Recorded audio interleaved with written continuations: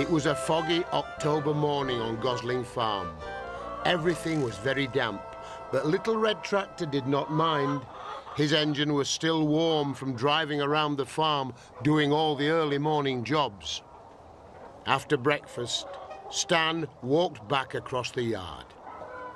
"Come on, Little Red Tractor," he said. "We've got a fence to mend in 5 Oaks Field." Patch sat in Little Red Tractor's cab and watched as Stan loaded the trailer. He put in 6 fencing posts, 2 reels of wire, a hammer, a bag of nails, a spade, a pair of wire cutters, and a very heavy sledgehammer. Little Red Tractor chugged very slowly down the lane. The fog was so thick, he almost missed the gateway to 5 Oaks Field. As Stan opened the gate, Patch pushed past him and ran into the field. "Oi!" shouted Stan. "Where are you off to in such a hurry, Patch?" But Patch ran on and disappeared into the fog. In 5 Oaks Field, Stan kept Little Red Tractor close to the hedgerow. He did not want to get lost in the fog. Little Red Tractor was moving very, very slowly, but seemed to be bouncing up and down much more than usual. "This field seems very bumpy this morning, Little Red Tractor," said Stan. An oak tree appeared out of the gloom. Stan turned to the left and counted the trees as they drove slowly past them. 1, 2, 3, 4, 5. Little Red Tractor stopped by the dead oak tree in 5 Oaks Field.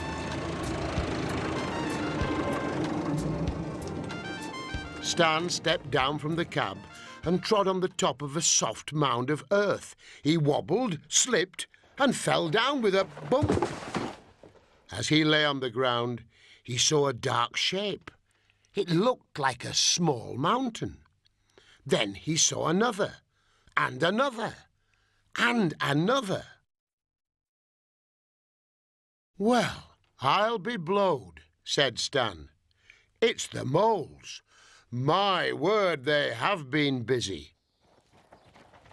Suddenly, a shower of earth struck him on the back of the head. Some even found its way down the back of his neck. "Oi!" he shouted. "Who's doing that?" It was Patch. She was digging up one of the molehills.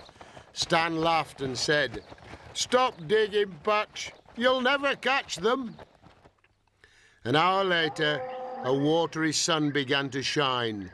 The fog lifted, and Stan could see that almost half the field was covered in molehills. "That's a fine crop of molehills you have there, Stan," shouted Mr. Jones from Beach Farm as he drove up in Big Fred. Stan smiled and waved. "That looks more like a battlefield than a cow field, Stan," shouted Walter from the garage as he stopped his breakdown truck. Stan smiled and waved. Birds hunting for berries in the hedgerow stopped to watch as Stan began to dig out another broken post. A few yards away, Patch was also digging, but Stan was too busy to notice. He had put in 4 new posts and fixed the wire before Morris the mole man drove up. Morris works at a lot of different things. At one time, he owned Jeremy, the friendly old shire horse now living on Gosling Farm. "Morning, Stan," said Morris. "And how's Jeremy keeping?" "Very well, thank you," said Stan. "Got a lot of moles, I see," said Morris. "It's a pity. Spoils a lovely meadow." Stan smiled. He knew that Morris was looking for work. "They'll move on soon enough, Morris," he said. "The moles have got to live somewhere, and I'm happy to have them. I think they help the soil to breathe." "That says maybe," said Morris. "But don't you think the grass would look better without them?" "It doesn't bother me," said Stan. "The cows will trample the mounds flat, and the grass will soon grow through again." "That's if Patch doesn't dig them all up first," laughed Morris. Stan looked round to see that Patch was still digging. "Oi, Patch!" he shouted. "Now just you stop that." Morris was about to leave when Stan had an idea. "I think Mrs. Turvey at Blackthorn Cottage might be pleased to see you," he said. "Her lawn is covered with molehills. If you follow me, I'll take you across the fields to Blackthorn Cottage in Little Red Tractor." Stan banged a few more nails into the fence to make sure that the new wire was well and truly fixed. Then, with Morris driving slowly behind in his blue van, Little Red Tractor chugged back to the farm. Morris loaded several mysterious-looking bags onto Little Red Tractor's trailer before they set off across the fields.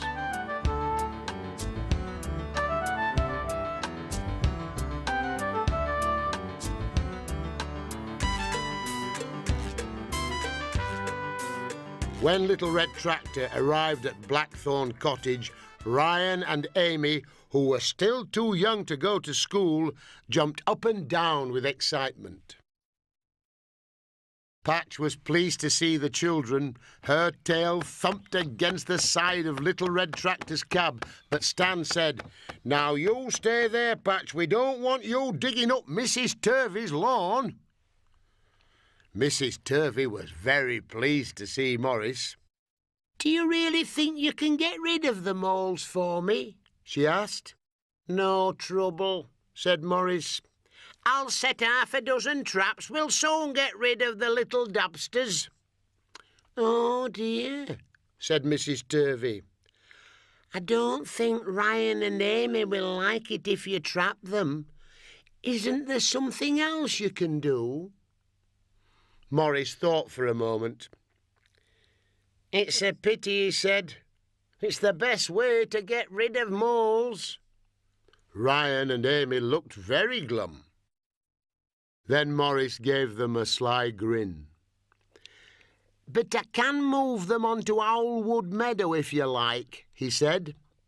"I happen to know that Stan likes moles in his fields." Stan laughed.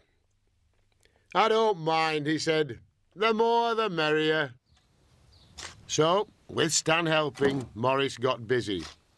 First of all, they shovelled all the loose earth into a wheelbarrow and tipped it onto the vegetable patch.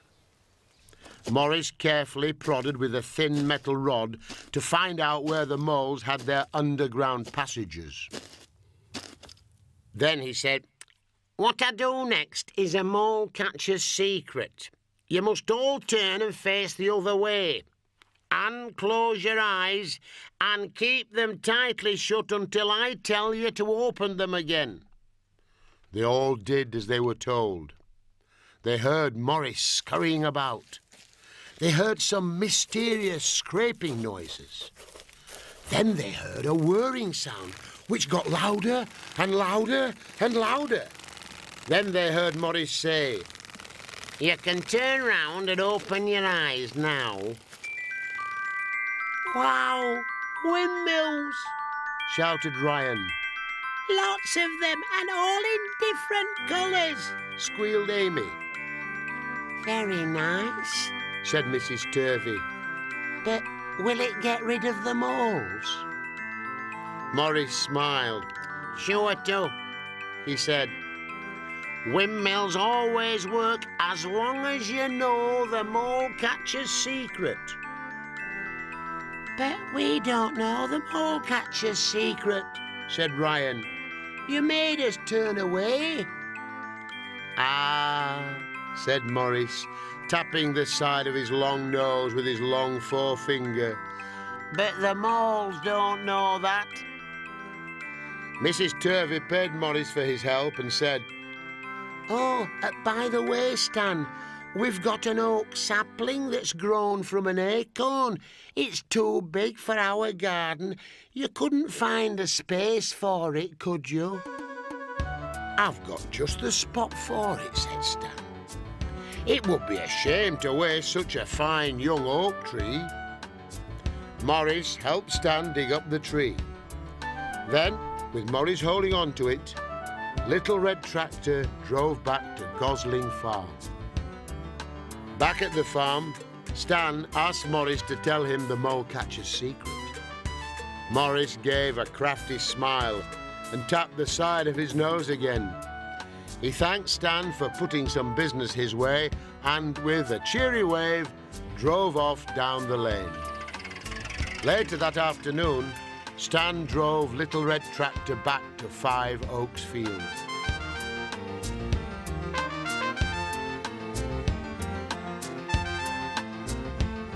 Stan looked up at the dead oak tree. "Well, what do you think, Patch?" he said. "Shall we chop it down and plant the sapling in its place?"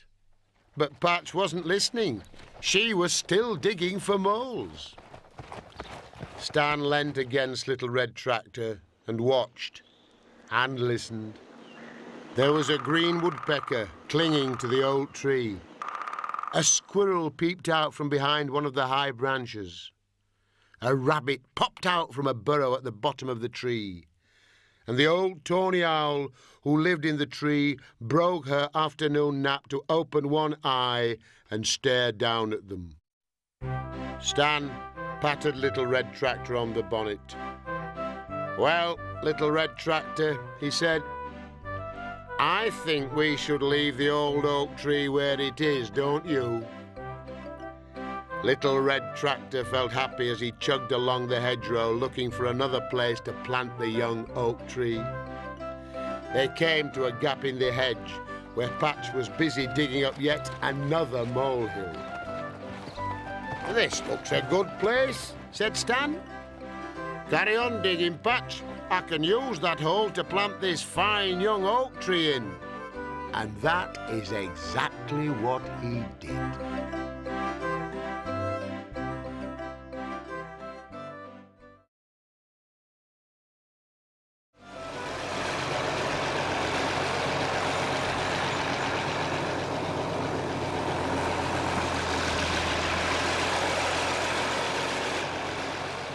I wonder what the real Stan is going to do today. He's driving his big red tractor. Is he going to do some ploughing? But he can't plough in the middle of a wood, can he? No, of course not.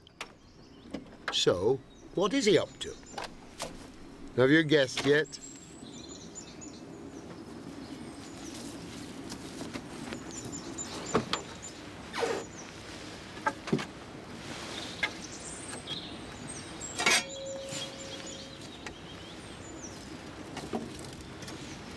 That's right.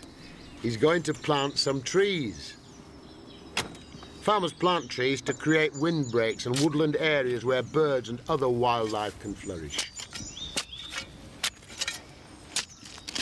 Today he's filling gaps in an area that he planted last year.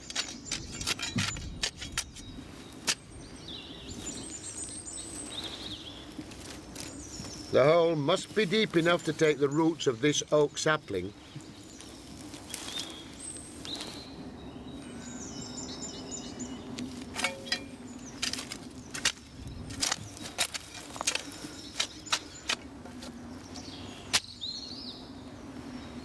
Now, what is this?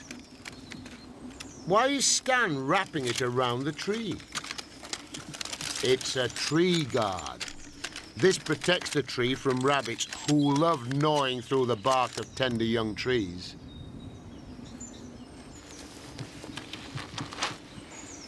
The stake supports the tree and stops it from falling over.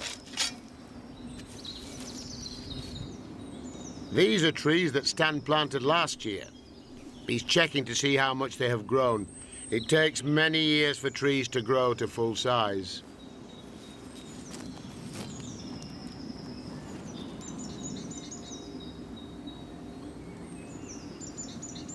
So, all this planting will make the countryside a better place in the future.